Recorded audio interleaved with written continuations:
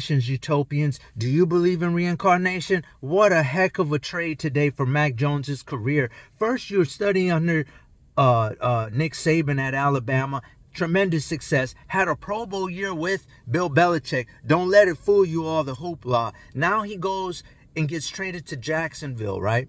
Because here's the thing, what happened in New England at the end, that doesn't matter to me, dude. You inherited a situation. You know, they already say in the 48 laws of power, even though I don't believe in practicing all that stuff, but like, you know, never inherit the shoes of a great man or woman for that matter, because you don't really want to deal with the stress, right? It's just not, it's a defeatable situation. And so he goes in there, he still makes a Pro Bowl appearance. Obviously, Hoodie is going through an identity crisis.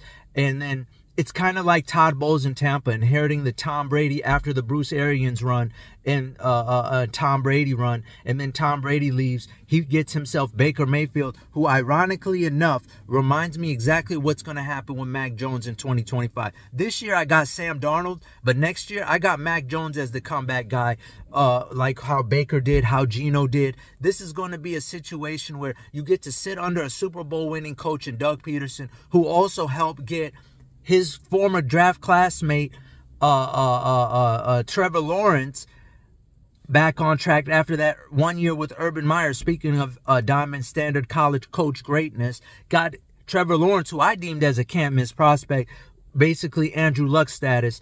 And he gets back into the good graces of being a Pro Bowl quarterback. And Doug Pederson did well even with Jalen Hurts. Just the way he handled the starting situation was murky. But now you get a year and you get to watch also, not only do you study under a Super Bowl winning coach, but you're also got a situation where Jacksonville, Trevor Lawrence, he's going to show you how to approach the game every day. Even though I've always felt Trevor was better than Mac Jones, that goes without saying, but you get to watch your peer every day do it. So you got the person who's talking to you and teaching you, and then you got someone who you're watching actually do it.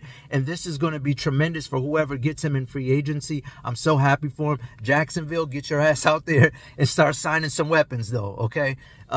You know, you had Ridley. He kind of masqueraded as a 1, more like a 2. In terms of WR2 second option, they need to get them a certified star at the wide receiver. This is the offseason for it.